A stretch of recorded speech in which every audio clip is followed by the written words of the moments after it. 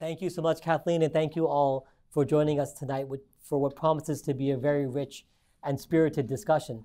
And I say that because in planning this event, we've had many rich and spirited discussions around how to frame the topic, how to address this topic.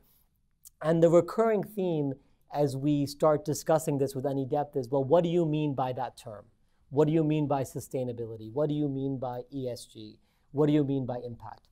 So to set the stage for our conversation, we have provided you some definitions. So if you look at the second page of your handout, you'll find a glossary of key terms provided for your reference.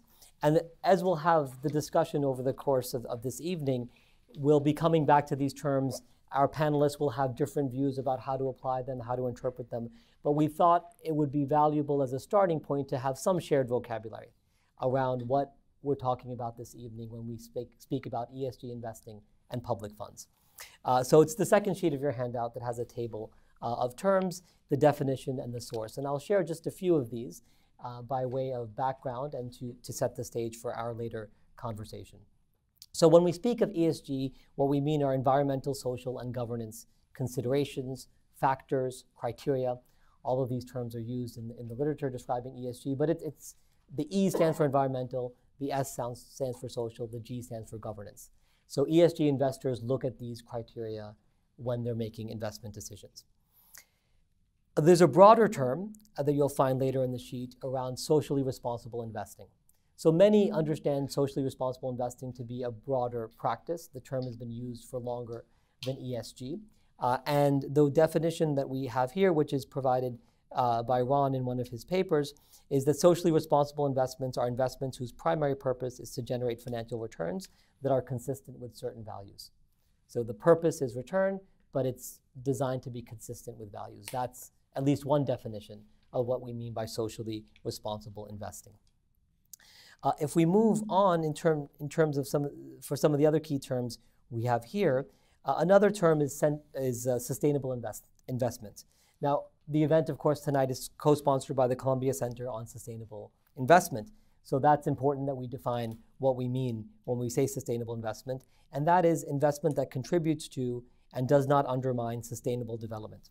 A framework for considering impacts on sustainable development could include the Sustainable Development Goals and, by incorporation, human rights principles. So there we have a definition offered around sustainable investing. And what I'd highlight also, and you can see later when you look at the terms, is the very important distinction between what would be called negative screening and positive screening. So simply put, negative screening is when investors decide on things that they do not want to invest in, and they apply those rules, and after those rules are applied, everything is fair game, and they'll invest for their objectives, their commercial objectives thereafter. So that's what you call negative screening, and we provide a definition for that. Positive screening is the reverse, where investors say, I particularly want to find companies that are, say, well-governed, or carbon neutral, or employ underprivileged people, and I will make a positive decision to particularly screen for those companies. That's a fundamental difference in practice, as our panelists can highlight, and I'm sure many of you in the audience will appreciate how different those two postures are. So one is of saying, let me rule out things that I don't want to invest in. Another is saying, let me identify factors that I want to positively screen for. And the practice that comes into that differs very substantially. And in closing, in terms of definitions, we offer a couple of terms here. One is on impact investing, which is very popular on campus. We have a club on impact investing. Is anybody a member of the Impact Investing Club? Okay, we'll have to work on, oh, there you go. Excellent. So we have a couple of members here. So impact investing, at least as generally understood, refers to investments made in companies, organizations, and funds with the intention to generate a measurable beneficial social or environmental impact alongside a financial return. So that's positive screening, generally, where you're saying that you want to measure financial impact and social outcomes, and you're seeking to maximize one or the other or both, but certainly there's a positive posture there for impact. So this evening, our panelists will help us think through questions of ESG investing, particularly as they apply to public funds. And the Richman Center, as was explained, sits at the intersection of business, law, and policy. So we're interested in seeing where these interact, and that's what prompted us to do this. Our partners in the Center on Sustainable Investment, of course, are also very interested in questions of policy and public good, in addition to the questions of what it means to invest sustainably. So that's what brought us to this discussion, and I'm very glad that we have our two esteemed panelists with us. We'll have a few rounds of discussion amongst the panelists, and certainly reserve time for your comments, your questions, your input. So we want to make sure we leave time for that. And as you're well aware from her bio, Carol is the network manager for UNPRI, the Principles for Responsible Investing. So she deals with both asset owners and asset managers who are committed to responsible investing and signatories to their principles. So she's very close to this space. So let me start by asking Carol these terms that we've laid out. And of course, your signatories commit to principles for responsible investing. So what does that mean to you as an organization? What does it mean to your signatories? Absolutely.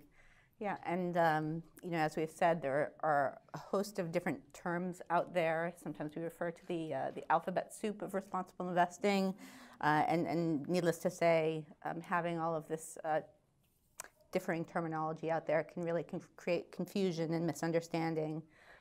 But you know, talking through some of the terms that we've mentioned, social responsible investing and impact investing really are approaches to values-aligned investing versus what we would refer to as value investing. And it's really for investors that are wanting to invest in line with their values based on moral or ethical considerations. For example, they might not want to be complicit in the activities of a certain type of company, for example, a weapons or a cigarette manufacturer, or for, in the case of impact investing, investors that are wanting to combine a financial return with some measurable social impact. You'll also sometimes hear that referred to as double bottom line investing. So, you know, values-aligned investing often does imply that you're limiting the investable universe. And that does have implications for the risk-return dynamics of your portfolio. Not necessarily implying that the performance will be worse, but that it will be different. For those who are not familiar with the PRI, which is the organization that I'm the senior U.S. network manager for, we're the world's largest investor-led initiative promoting responsible investment practices. We have 2,200 investors in over 50 countries around the world, collectively managing about $82 trillion in assets under management, so between a third and a half of the world's investable assets, and they commit to responsible investing.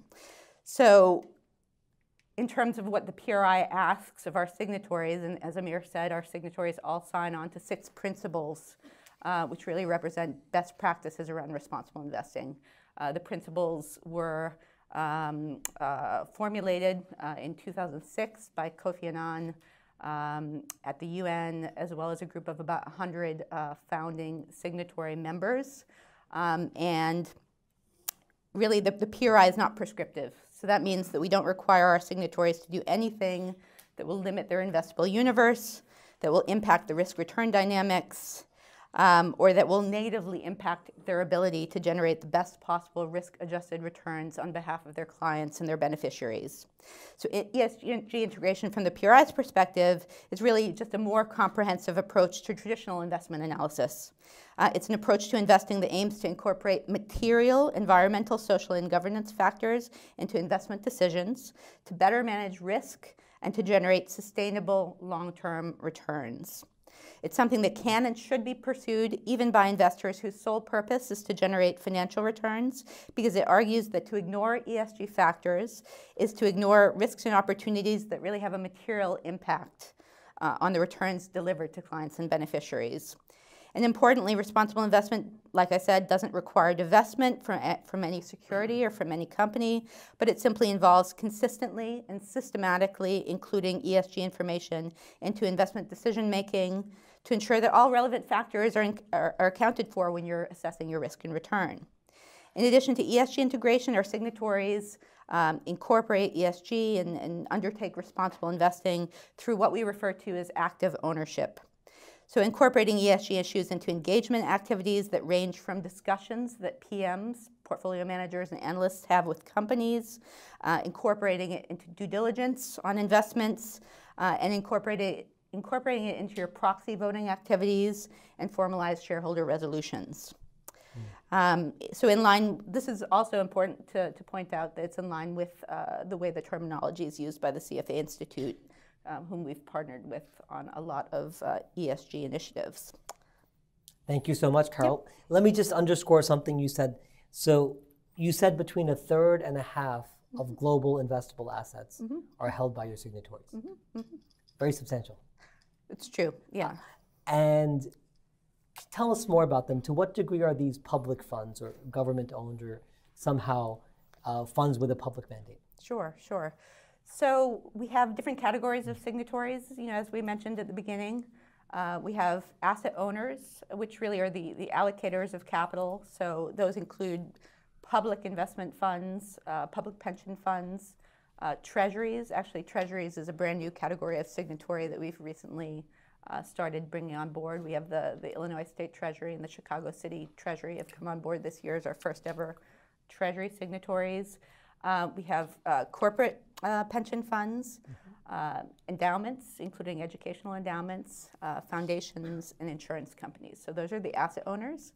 And then we have investment managers, and we have a very broad array of types of investment managers in terms of the investment strategies that they undertake and the industries that they invest in. Everything from the BlackRocks and the Vanguards of the world, index investors, to very small investment managers that might have a very specific mandate, hedge funds, and everything in between. Perfect. Well, thank you so much. And certainly this is by no means a niche or small pool of assets. We're talking about something very central to our... That's right. And that's really part of the reason that there has to be that financial argument. So to ask and require our signatories to implement responsible investment practices across such a broad array of strategies, it has to be something that's actually helping them as opposed to compromising their ability to generate the best possible financial returns. Perfect, thank you.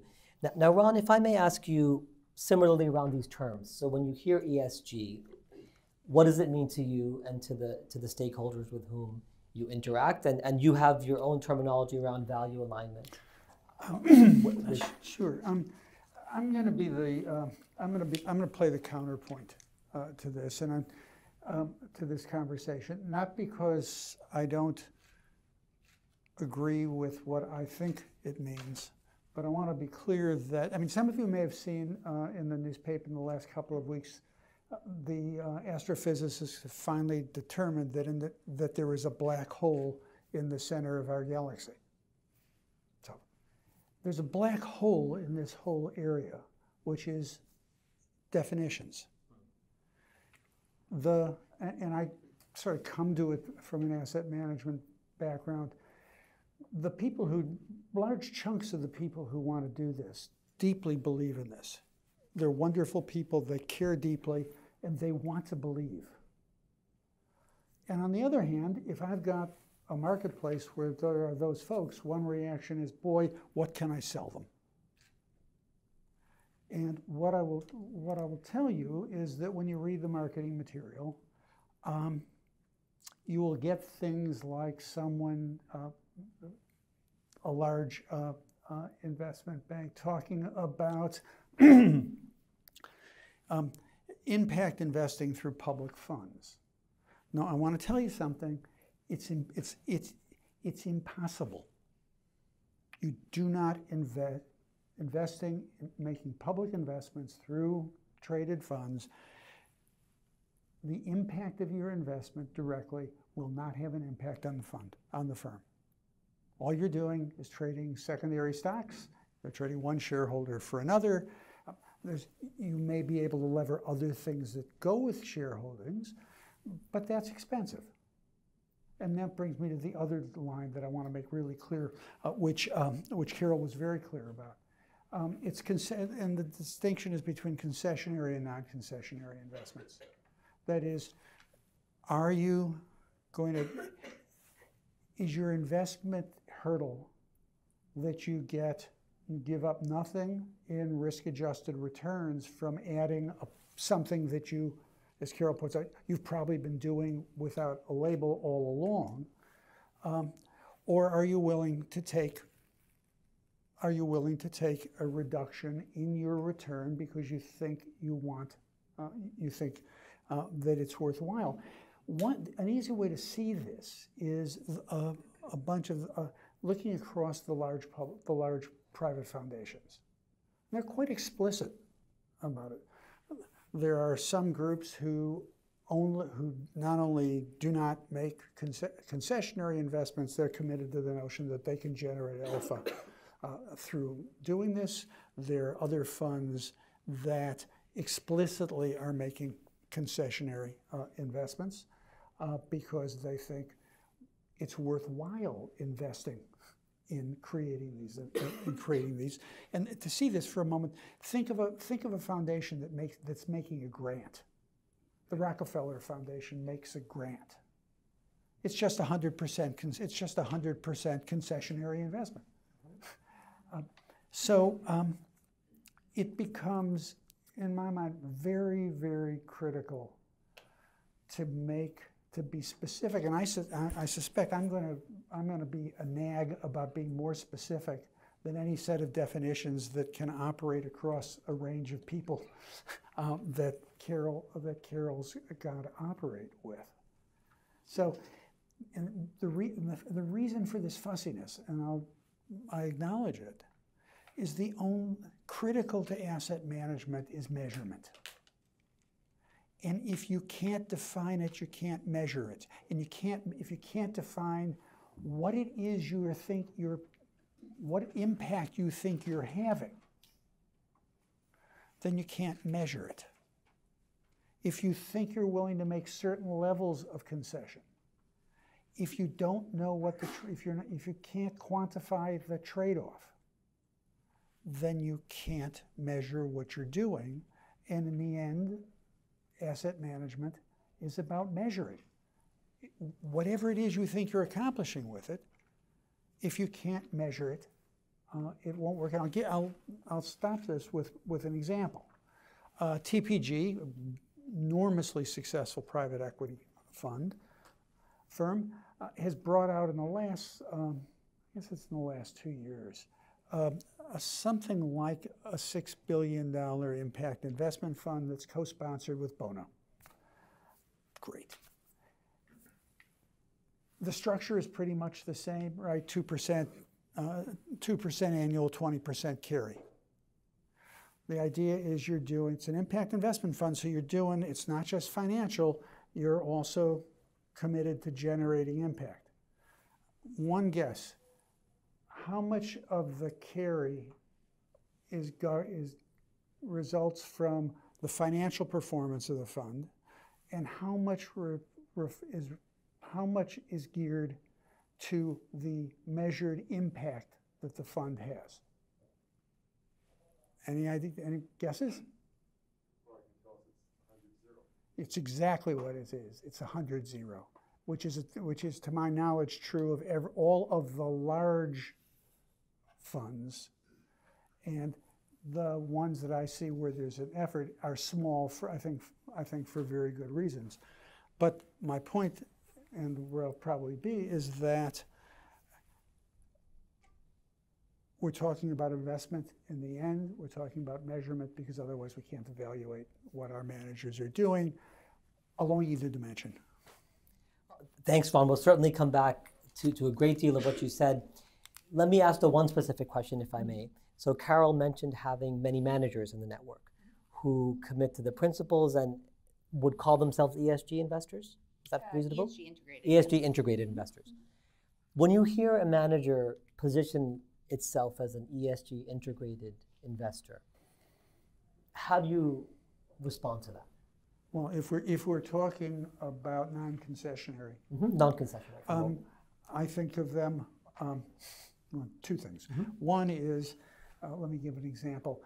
People who, analysts who are in the energy sector and recognize that if you hold a lot of coal assets or you happen to still have an operating nuclear plant. There's an issue of stranded assets, and so you better be sensitive to the risks that running assets that are subject to future regulation because of climate change pique your role, that you're doing a good job in managing your portfolio. No concessions, but why is this risk any different than any other risk? Now, Carol has made a good point when we were talking before.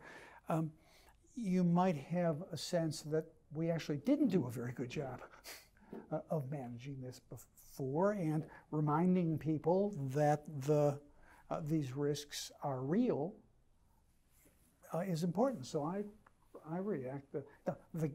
The governance component has always puzzled me, because most of what I think of as good corporate governance ends up exposing management to the capital market, and management typically responds, "Oh, you're making me manage in the short run." So how you integrate the governance part? I mean, I guess if it were up to me, I'd probably carve the governance unit out altogether. Got it. But they're good. They're good managers. They claim to have specific kinds of expertise. I want to be able to measure that, because by and large, unless it's an index fund, the ESG funds are expensive. Perfect. Well, thank you. Now, Carol, over to you. And I know you want to react to Ron's comments. In addition to that, if you could share with us your signatories, what benefits do they see of ESG integration? Yeah. I mean, I agree with most everything Ron said. Actually, I think it's just coming down to, again, terminology. So when it comes to impact investing, I absolutely agree. Investors are looking for a double bottom line return. They should not only be measuring the financial return, but they should be measuring the social impact as well. There should be a way to quantify it. What gets measured gets managed. I completely agree with that. I also think that in terms of ESG integration, which I would make a distinguishment in a sense, that ESG integration from the standpoint of what we're asking our signatories to commit to is really socially neutral. They're doing this, whether or not their sole pursuit is financial returns, this makes sense. It makes sense to think about material issues in the context of the industry and the company that you're investing in. Ron brought up the example of fossil fuel investments, but there are ESG issues that are specifically relevant to every industry and every company. A lot of this has been done historically by analysts in terms of what the PRI asks them. We ask them to do it in a standardized way, in a systemic way across their investment process. And increasingly over time, you're seeing that investment analysts and portfolio managers are recognizing the material significance of these ESG issues on the performance of their portfolios and wanting to measure that associated risk, whereas maybe historically they haven't done that quite as well. In terms of how you measure the value of ESG integration, that's certainly also something that investment managers and investors are attempting to do in terms of performance attribution. One of the easiest ways to understand the value of ESG integration oftentimes is in the negative. If you're invested in a company where you haven't done that analysis, where you haven't been able to recognize maybe that they have unsafe work practices, unsafe practices in some dimension, or poor ESG practices, and they get into a negative ESG incident, like, for example, British Petroleum and the Deepwater Horizon drilling incident, you see what happens, very obviously to the share price, to the performance of the company in terms of fines, increased regulation going forward. Then it becomes painfully obvious what the financial costs are of not having invested the time and effort to really understand these practices. And so I think that there's a component of measurement in ESG integration as well. You asked the question of, from our signatory standpoint, what's the benefit of doing this? Well, it's just those things. It's managing the risk associated with the portfolios. In some cases, the ability to identify opportunities for alpha by understanding companies with business models that are doing particularly well in a certain dimension, outperforming their peers, and therefore might be a better investment opportunity. And then, irrespective of whether your objective is primarily returns-driven or otherwise, ESG integration creates this natural alignment with the broader objectives of society. If, as a portfolio manager, as an analyst, you're asking companies questions about their business model, about how they're accounting for ESG factors, about how they're incorporating these material factors into their business processes, and you're encouraging them to make improvements on these issues, you're driving positive progress. So I think even in some respects, even tying to the comment about impact in public equity, through those engagement activities, you can actually drive impact and progress even in the context of public equities.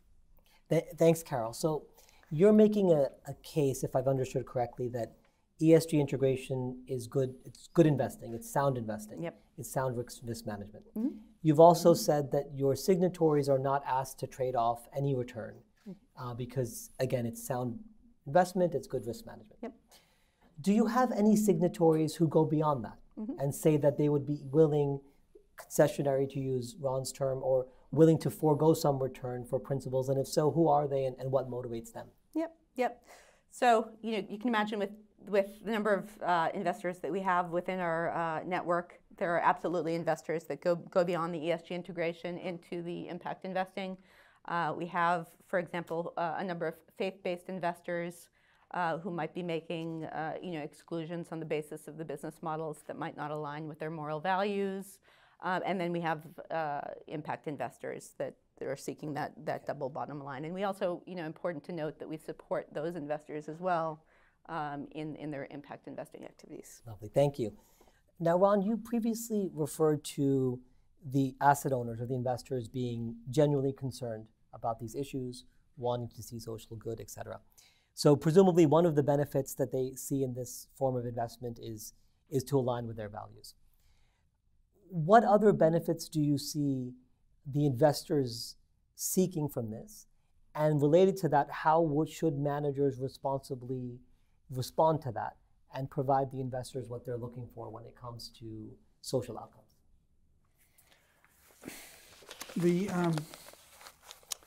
We're talking in general about public settings, because that shifts dramatically if you're talking about large institutions, whether public, private, or founded. That's one set of circumstances. Sure. If you're also talking about individual investors, people who are investing in mutual funds and whatever, you're talking about something different as well, and across the board. Because if I sit down with, as I have, let's take BlackRock, the largest asset manager in the world.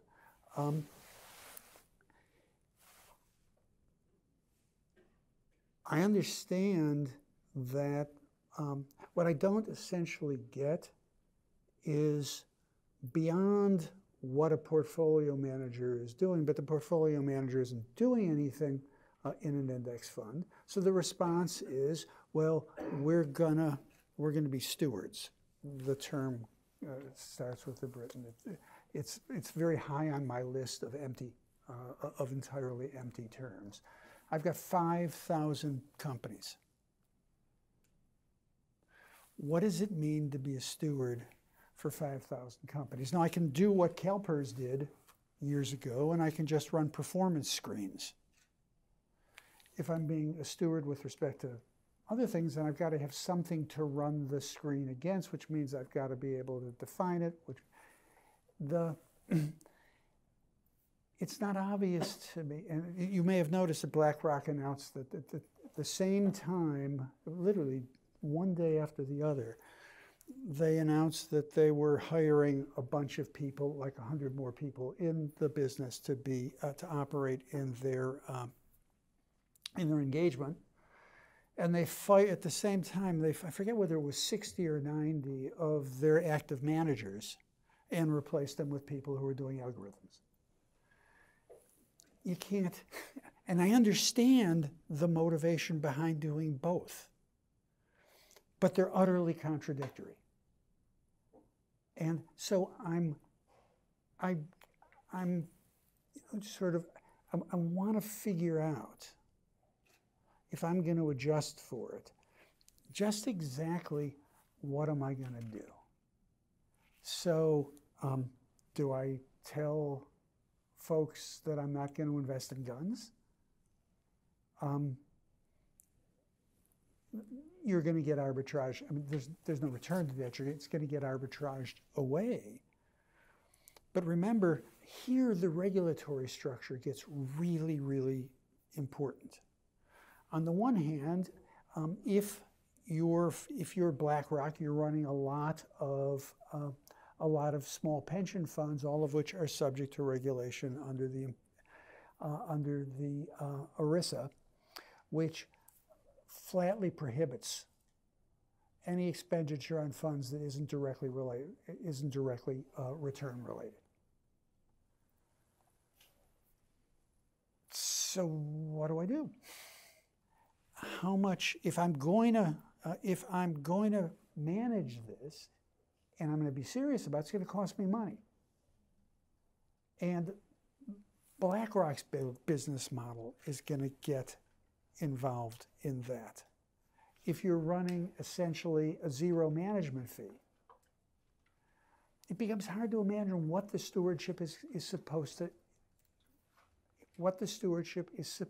to involve in terms of what you do on a day-to-day basis when the 100 people that you've hired show up at work and you're going to tell them what to do. So in your view, let me see if I've understood correctly. So ESG integration requires active management? Well, I can run I can design ESG constrained index funds, provided I've got information that I actually trust, and I don't end up looking at a marketplace from the advisor's point of view, where I've got a whole bunch of funds, each of whom is using their own devised index, and so my marketplace can't compare among the funds. It comes back to where I don't know how to integrate measurement into an ESG setting, other than in effect to say, what I'd really like to see the marketing material say is like 3 sentences.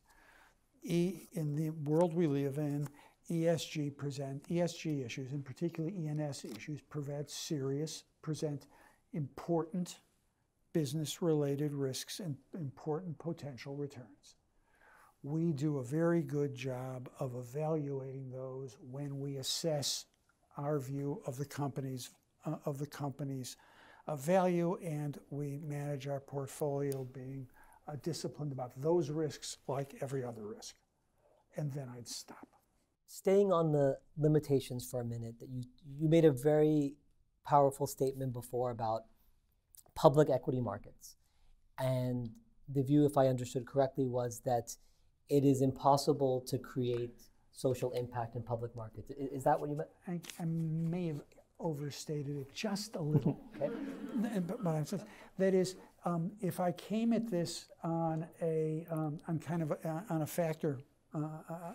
factor-based asset pricing model, and it turns out that there was really a very, very large chunk of capital market investors who valued that is, who treated returns and liquidity and care about, and will, in effect, take a concessionary return, then in that certain sense, and I not only haven't tried, but lack the skills to begin to model what the distribution has to be to do that, then in that circumstance, you can imagine there being an impact. But short of that, which I view as almost a corner solution, I don't understand. You're trading one shareholder for another shareholder. You'll end up with investment clienteles like tax clienteles, and whatever particular investors care about will just get arbitraged away. I know one example of how you could do it, and it involves the mutual fund I'm involved with, but it's a peculiar story. The family that founded it was enormously successful in its early years in very undisciplined management, but they made a lot of money. And both the husband and the wife who were involved, both developed cancer and both survived. And they took about $3.5 or $4 billion and in the stock of the asset manager, and created an absolutely first-rate cancer research institute in Kansas City. The Cancer Research Institute has a roughly 45% of the profits of the advisor. If you invest in this fund, what you can say with some confidence is that whatever the management fee is, 40% of that profit is going to go to cancer research. It's got nothing to do with investment. It reflects the coincidence of some rich people who turned it kind of into a foundation. But I can measure this. It's the only circumstance that I can think of where you can really genuinely directly measure it, and then Perfect. Well, thanks so much, Ron. Carol, over to you in terms of the limitations. Do you see any limitations on the social impact that investors can have? And if so, how should those be communicated to align expectations between asset owners and the managers who are making representations about social benefit? Okay. Well, first, if it would be okay, I'd just like to respond to the point about index investors, the BlackRocks, the Vanguards, and the State Streets of the world, collectively the top three biggest index owners, and given the fact that the market, the equity investment market is really shifting towards index investment, they own a very significant percentage of the overall market. So, how do you define an index investor? If you own a large index, you essentially own the entire market. What does that mean? It means that if one company in your investment portfolio is generating negative externalities, it's going to negatively impact another company in your portfolio. Okay, so you've got essentially risk exposure to the entire market and every ESG issue. What else defines an index investor? You're not an active investor in a sense that you're constrained. You have to replicate that index. You don't have the ability to make buy and sell decisions based on your perceived value of the individual security. You have to replicate the index. So there has been a big shift, fairly recently, within the past couple of years, where the index investors have decided, okay, what should our engagement activities be? And to Ron's point about BlackRock hiring, very substantially more people on their governance and engagement team. And why might they be doing that? Why might they be thinking about that from a strategic standpoint? Well, they've decided, we're constrained in terms of our ability to make investment choices in the context of these index portfolios, but we've decided that we're still responsible where we can for managing the risk associated with the investments. We're responsible for our clients to managing the risk to the extent that we're able to do that.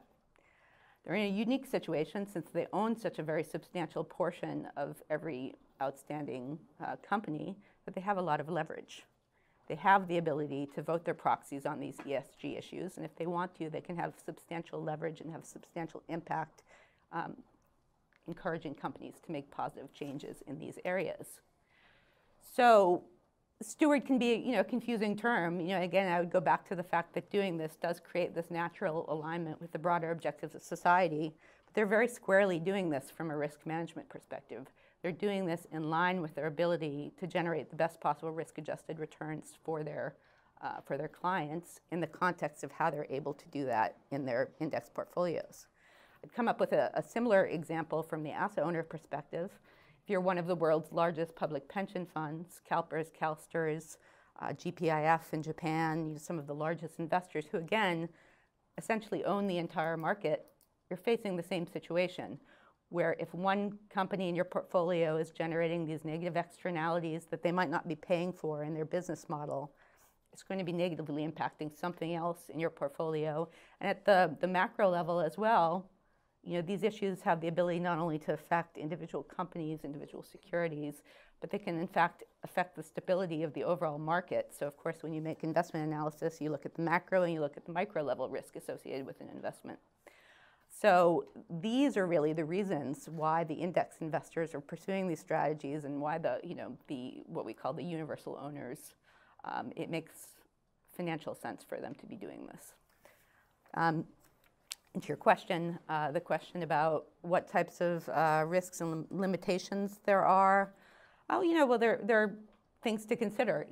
If you want to undertake a responsible investment strategy, there are resource requirements, whether those be investments that you need to make to get additional data, to be incorporating a broader set of investment factors into your investment analysis, allocating resources, whether that be hiring 100 people on the governance team or hiring some people that specifically focus on ESG, or even educating your portfolio managers and investment analysts on ESG issues.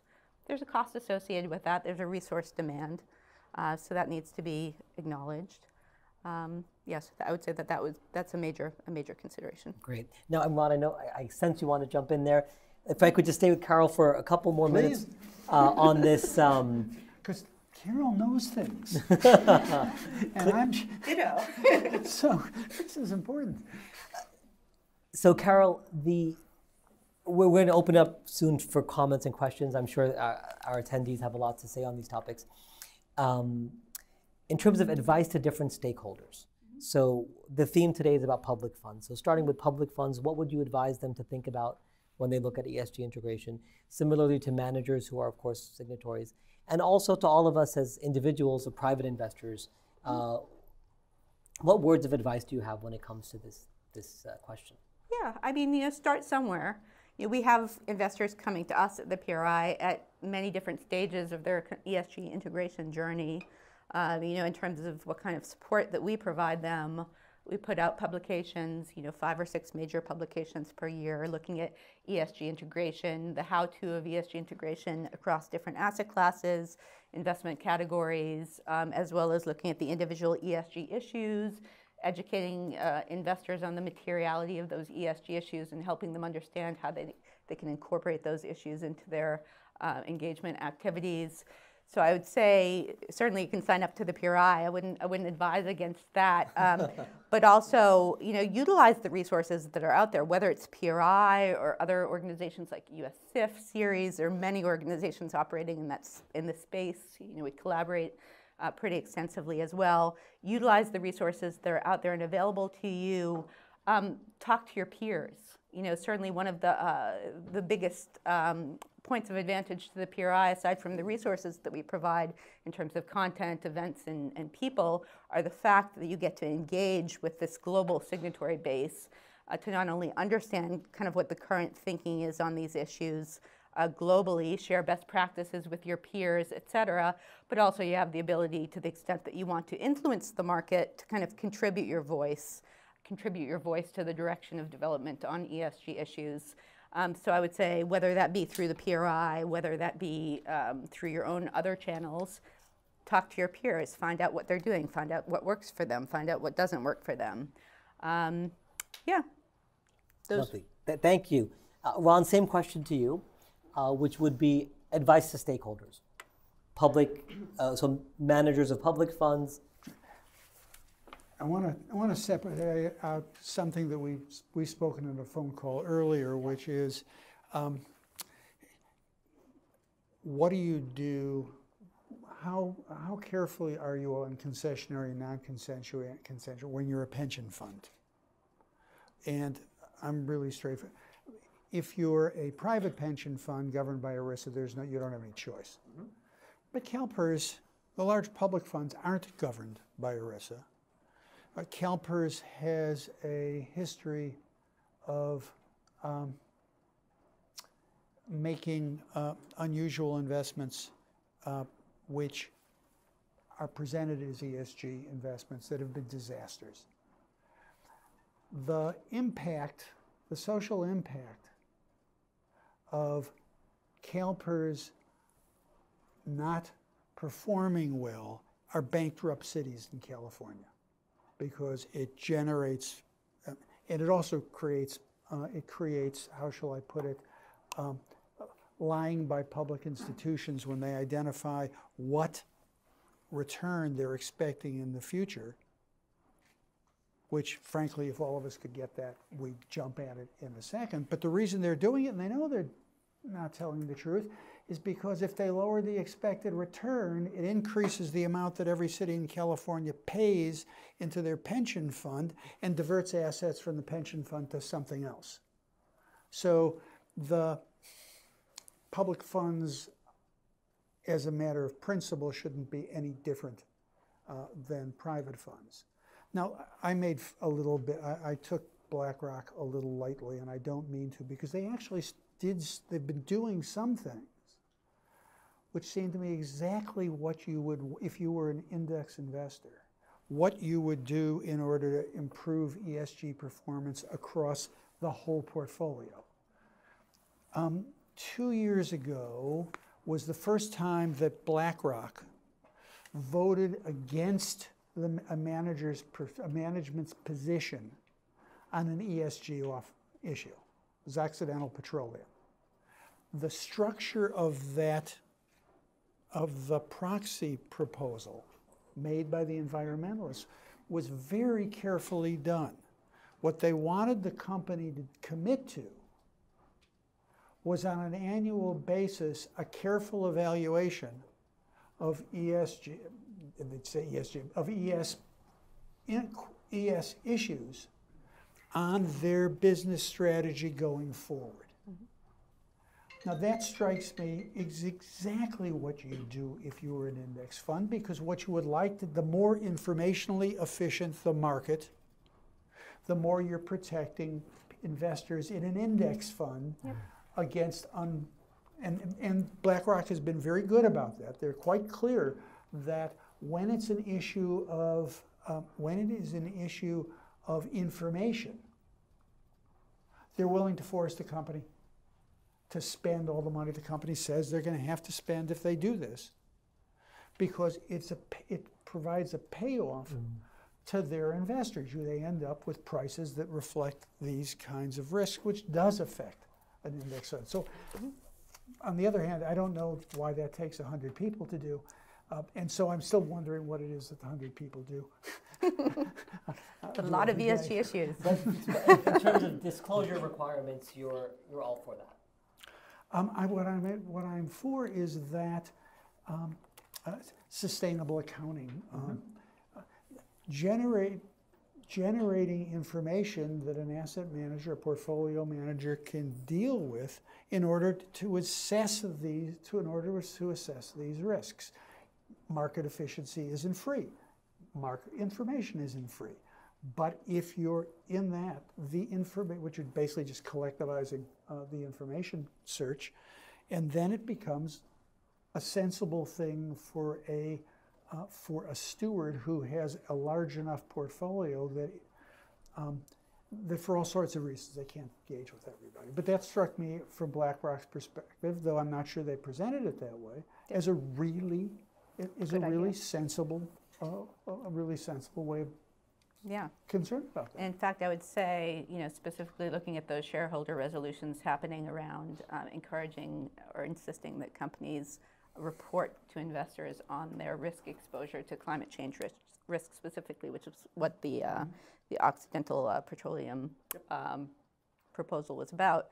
Yeah, for the first time ever, now the biggest investors in the world, the largest stakeholders or ownership stakeholders in these companies are getting on board, and for the first time ever really supporting voting against management in many of these cases. And that really has been the differentiating factor that's allowed there to be enough critical mass to force these companies now to listen, in the case of Occidental, and then subsequently the case with ExxonMobil, where they've now reported on their climate change risk exposure. I mean, I will say that the reports that they came out with were less than satisfactory for a lot of investors. There's still a tremendous amount that needs to be done more for there to be really adequate disclosure for companies, so that investors can take that information and use it in a useful way in their investment modeling. but it's been tremendously important. I'll also say, just kind of commenting in terms of the public funds, it's true they're not regulated by ERISA as corporate pension funds would be, but ERISA is a guideline that they look towards, and it's something that's really widely followed. So even though they might not specifically be regulated by ERISA, it is something they look to as a benchmark, and it's very important for the public funds, in terms of looking at the direction, in addition to the direction that they're given by the Department of Labor. And I'll just make the point, in the case, for example, with CalPERS, there was an instance where they looked at the portfolio returns as a result of not investing in, I believe it was cigarette companies. So I'll make the point, and you hear this all the time in investments, if an institutional investor or an individual investor talks to their financial advisor, or even on television when you see a commercial for a financial advisor, they'll always say that past performance does not guarantee future results. So one thing that happens a lot in the finance sector is that returns, a story can be told, and you can put together the financials over a certain time period, looking at a specific subsector, really to tell the story that you want to tell. And so it can be easy to kind of manipulate results, looking at a specific time period, et cetera, to make results look bad. That's not to say, with the example of cigarette companies, for example, maybe over the past several years, they've benefited, for example, through expansion in the emerging markets, selling cigarettes to children. This has led to profits. But who's to say that over the next 10 years that might be different, that in those countries where they're, Indonesia and the like, where they're selling these cigarettes very profitable, that there won't be an increasing level of social awareness that makes these companies lose their social right to operate. It leads to decreased demand, et cetera. So again, just point to the fact that past performance does not guarantee future results. And I think that that's very important in the context of fossil fuel investments as well, when you're looking at concepts like stranded asset theory. Just because energy companies over a certain time period may or may not have done well, that doesn't guarantee that in the future other alternative energy sources will become cheaper, become more viable, make the business models of the fossil fuel producers less viable over the long term, and make them less profitable. So just pointing that out there. Thank you, Carol. So we have 20 more minutes, and I definitely want to open it. I want to leave 1 minute each for you for closing remarks at the very end, but now want to take questions and comments from the floor. So first, if I may ask you if you could raise your hands if you've got a comment, and we can see how many we have. So one here. Are there others? 2, 3. So if you can hold yours for now. Let's start with 1, 2, and then 3 over here in the front row. So ma'am, if you could start with yours, please. Sure. So my question is sort of around measurement. So if you are looking at a particular portfolio company or a particular portfolio manager, and you're trying to measure the impact of certain initiatives that you're doing on an ESG kind of basis. On the environmental side, it strikes me that there are some operational efficiencies and things that maybe are a little bit easier to quantify in dollars. On the social side, a lot of the benefit seems to come from avoiding negative consequences. So maybe you're ramping up your compliance function or your legal function or your HR function to avoid problems. And I just wonder, how do you think about how companies can measure whether their social initiatives are having an impact on returns, basically? Lovely. Let's hear the 3 questions and then respond collectively. So Sert, your question. My question is very related because he kept talking about measurement being a problem, which I agree with.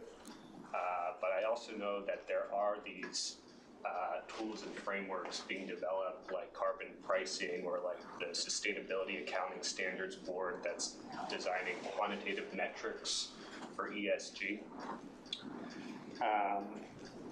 And again, I agree that lack of measurability is still a problem. So what is the disconnect between these tools and frameworks being developed versus what's actually happening in the market? Lovely. And we'll hear from you in the front row. Hey, my name is Simon. First of all, thank you three for coming to speak with all of us. And I just couldn't help but notice Carol's button for SDGs. I love it. I'm on the board for UNA and do volunteer work for the UN, so thank you for that. And speaking of the UN and kind of global things in general. Can you a little louder, please? Sure. You mentioned, I believe, a fund or something from Japan. If you're allowed to speak about this, I'd be interested to hear if you could speak about what regions around the world are kind of the easiest to work with in your network and which ones are the most difficult. Great. So let's start with Carol then, and then hear Ron on the three questions. Yep. So talking about your question, I would still again just make that distinction between ESG being utilized as kind of a risk management framework as opposed to the metrics. And there are a lot of frameworks that are being put in place, both in terms of determining what kind of data should be reported by companies, such as the SASB, Sustainable Accounting Standards Board framework, which is excellent. We work together with them quite a bit. Referring to this PIN, the Sustainable Development Goals, particularly since the PRI originated with Kofi Annan at the UN, the Sustainable Development Goals themselves are being used as a useful framework as you try to solve that problem.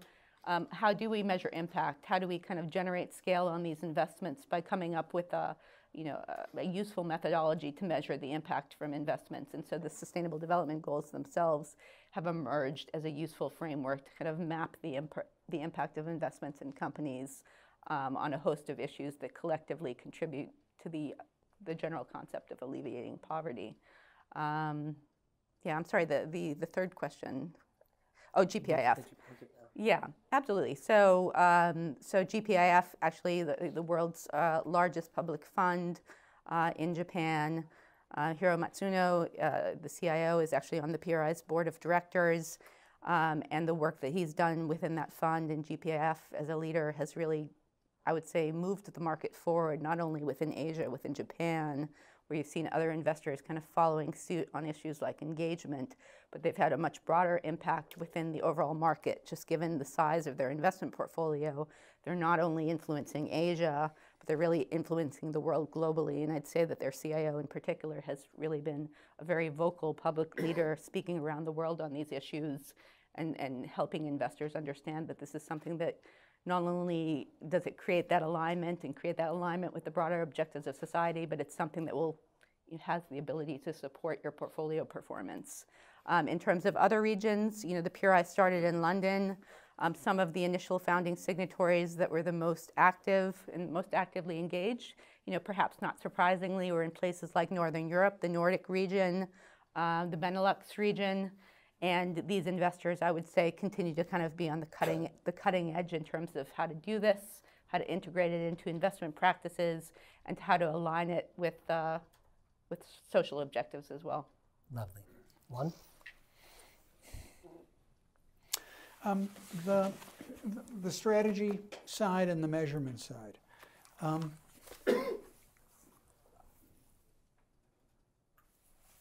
Much more development of data.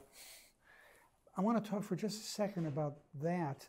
And in this, and I want to talk about two things: the jointness of both costs and revenues, on the one hand, and how you go about thinking about what it is you want to disclose through accounting standards. And basically, on both of them, in most circumstances, when there's jointness, there isn't any way to allocate them. It kind of depends why you're asking.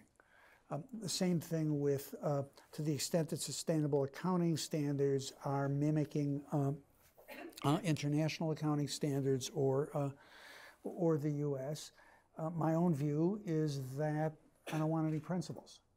What I want is raw data, because every investor is going to have a different way of looking at the data, and to the extent that the numbers that are published reflect a set of assumptions about costs more generally, just disclose the numbers and let everybody mix and match them as is responsive to their own concern. We're a long way from that.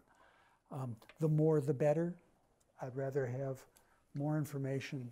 I'd rather have more information from less. And you can begin to think that as you begin creating lots of detailed data, that the potential for using big data approaches to be able to understand this stuff better than we're doing, because we're still getting lumpy data, and which doesn't lend itself to it.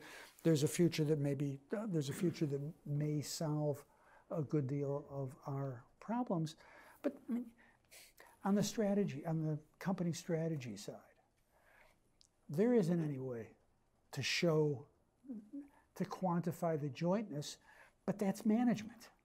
That is, it's the exercise of judgment about knowing your market, knowing how you manufacture things, what your inputs are like, and you're making assumptions about jointness all the time, even if you can't formally be able to divide them. So more data and management that's self-conscious about it will do a better job with this, just like we'll do a better job with everything else if we know more and we're more deep and we're more careful about it. Lovely. So let's take 3 more.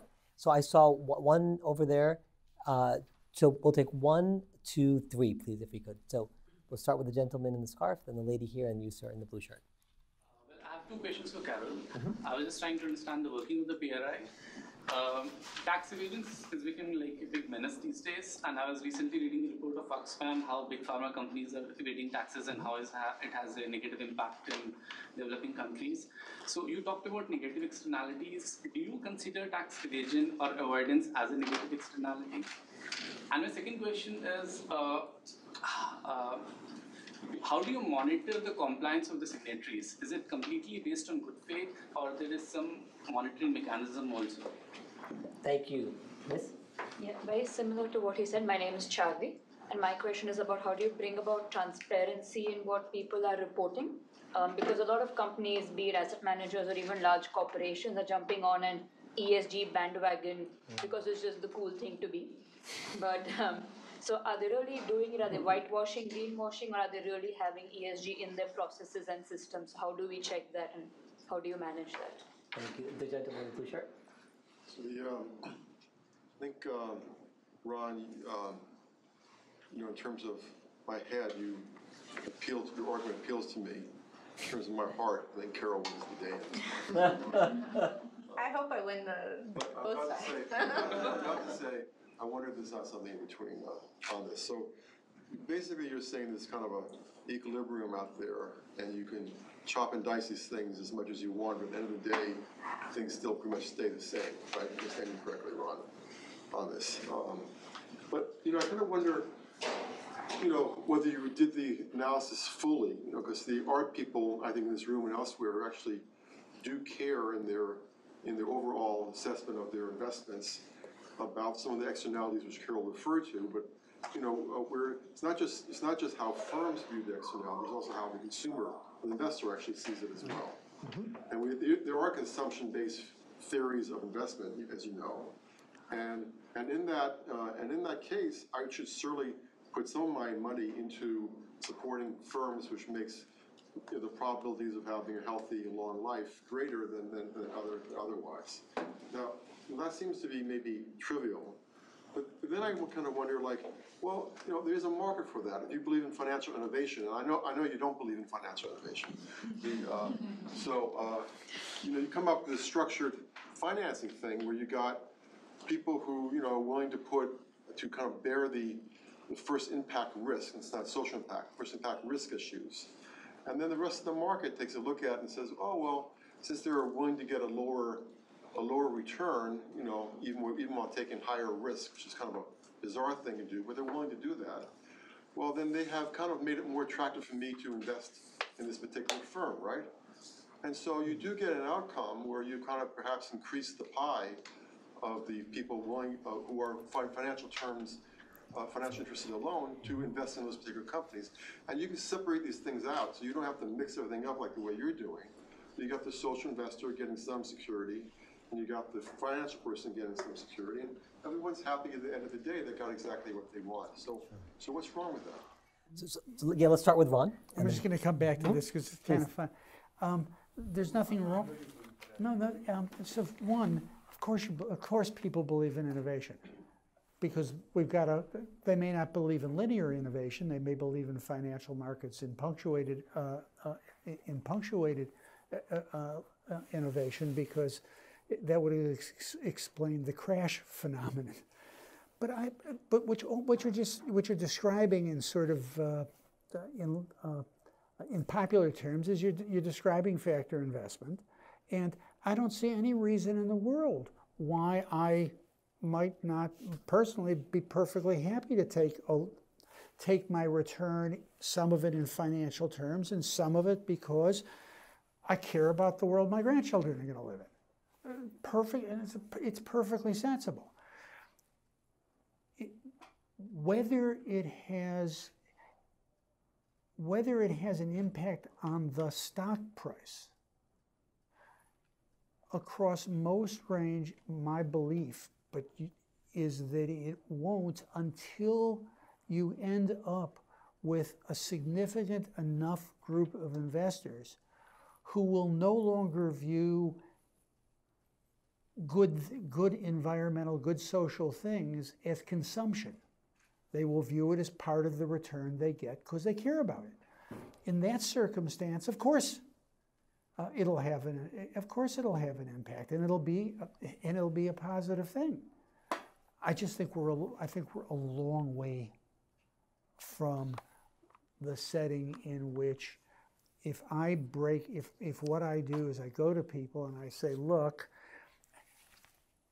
here's the return you can expect. What you're going to see is that it's 30 basis points lower than what competitive funds would do. Here's what you're getting for the 30 basis points. I can tell you what we do differently, and I'm going to give you numbers. I think I could sell that fund. I'd have to sell it at the kind of individual level. I couldn't sell it to an ERISA. I mean, I'd have to worry my way around the regulation. But I think that's a saleable fund. And if I suddenly start doing that and I gather enough assets across the economy, then yes, it'll affect the stock price. Yeah, and I would say if I could just Please. respond with respect to ESG integration. So you're a portfolio manager. You're assessing whether or not to make an investment. You have, an expected rate of return based on your valuation of the business model, et cetera. And then I say to you, okay, but have you appropriately considered the following ESG issue? And the PM says, oh, I didn't really think about that. Now I'm going to incorporate this, think about this additional risk and how it impacts the financial prospects of that company and how that might impact the valuation. And in some cases, the answer might be, okay, now I've incorporated, maybe you've adjusted the discount rate you're using, you've adjusted the multiple you're using depending on your valuation model, and you might decide, yes, I'm being compensated for that risk in my expected return, in which case you're going to continue to hold that investment, or you're going to make that investment decision, or maybe the answer is no, and you'll not make that investment. But I guess the point being is that ESG is just a way to incorporate that additional, more comprehensive risk assessment in your investment modeling. And now just to respond to some of the questions that have been asked, I think there was a question about tax avoidance. Tax avoidance is an issue that's being looked at under the realm of governance, generally speaking, and under the umbrella of corruption. Whether tax avoidance is something that generates a negative externality that can impact the market. So that's absolutely something that I think is relevant. There's a lot of attention being paid at the PRI and other places around tax avoidance. I'm sorry, what was the second part of your question? Second part related to, is there a compliance mechanism whereby you are monitoring your signatories? Right, and that tied to your question as well. So all of our signatories on an annual basis goes through a PRI reporting process where between January and March of each year, they go online and answer a pretty substantial set of questions about exactly what they're doing to integrate ESG across their portfolio. There are two outputs of that annual reporting. One is private and one is public. And interestingly, even the private report is something that an asset owner, so for example, a public fund, an endowment, or a foundation that might be awarding a mandate to an investment manager might make a request to see their full private reporting in addition to the public reporting that's available. And that really gives them the ability to see beyond kind of the glossy marketing materials and kind of just that stamp that you're a PRI signatory and look into a much greater degree of detail as to what they're actually doing in their ESG integration efforts. And so we have something called a data portal where our signatories can go in and really automates that process of making those requests to see that reporting, and we're really educating our asset owners, the allocators of capital, in the selection, appointment, and monitoring process, and how to use those reports, how to understand those reports, and how to integrate that in your investment decision making. So that really creates a mechanism of accountability and a way for the consumers, the asset owners, to actually see beyond the statements of some managers who say that they're integrating ESG, to see whether they really are in fact doing that effectively. Wonderful. Ron, you wanted to comment on externalities. I wanted to flag something, because we talk about externalities as if we really know what we're talking about. And across some dimensions, if I'm dumping, if I'm dumping the sort of stuff GE was dumping into the Hudson River, I can sort of count that. But I just want to suggest it's not any easier to do sophisticated strategy with respect to externalities as it is anything else. And in a world of big data, I'm just going to provide an anecdote. A good friend of mine, who's just a world-class microeconomist, got hired by McDonald's. And what he's asked to do is, look, we can put hamburgers in cardboard containers, or we can put them in styrofoam containers. We don't much care. Tell us which one is going to have the least environmental impact. And I mean, this fellow is unbelievably careful. And he came back, and his answer to McDonald's, and I'm sure he charged him a lot of money, and he should have, was, there's no way to tell. And what he meant was the number of assumptions you had to plug into your model and the variance associated with each of those assumptions left you in a position where you simply couldn't tell. My point is sort of twofold. One is that it's important to recognize that every part of this assessment is complicated and uncertain. And then the other, to come back to something I said before, which management is judgment. And judgment means you're making decisions based on incomplete information. And there's kind of no way around it. But that doesn't mean you don't do it. You just take the best shot you can, and then there are ways to deal with it, but I don't want us to think that it's easy to identify what the better practice is just because things are hard. And do you have a closing soundbite for us, closing thoughts before we hear from Carol in terms of the take-home message? Look, I guess I think of it from an investor's point of view rather than a public agency. Public agencies, if you ever want to have fun, take a look at large state pension funds and look at their governance. It's sort of the Upton Sinclair and the sausage making of finance.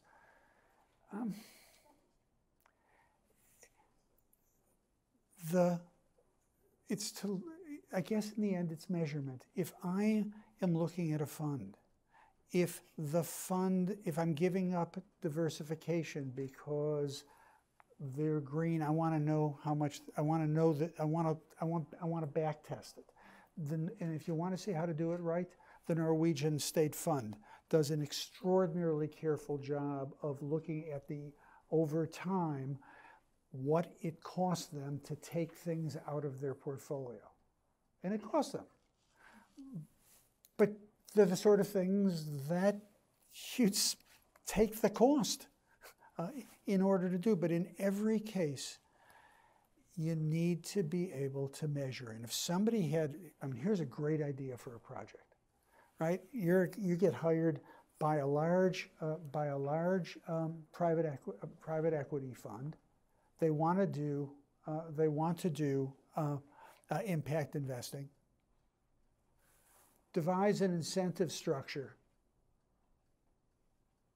which in fact measures the impact side as well as the as well as the financial returns, and doesn't do it in a fashion which skews your investment decisions towards the kinds of ES elements which are easily measurable. Because the truth is, if they're easily measurable, it's much less likely they'll get taken care of another way. How can you do it in settings where it's really hard to measure it? And if you can figure that one out, there are a lot of private equity firms who are going to be really happy to see that. Thanks, Ron. Carol. Yep. Great points.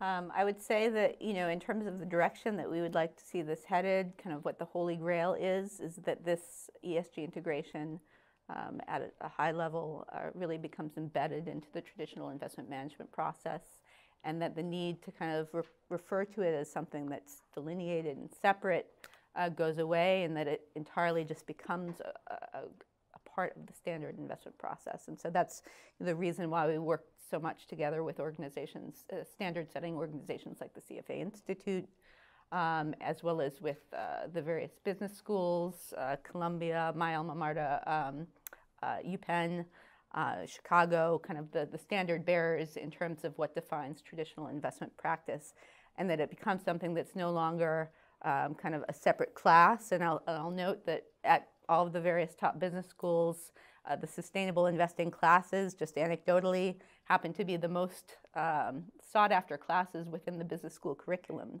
It's incredible demand at the student level. So we're seeing that within the business schools, the eventual analysts and the portfolio managers, there's a really strong interest. We would like it to get to the point where there no longer has to be a sustainable investing class. This just becomes standard part of the corporate finance class, of the investment management class. And that's the world we'd eventually like to see. Lovely. Well, please join me in thanking our panelists for a fantastic discussion. Kathleen, please close us out. I'd also like to thank Lisa Sachs and her team at Columbia Center on Sustainable Investment for their collaboration, and I'd like to thank Ellen and Avian, who are my colleagues, for making this great.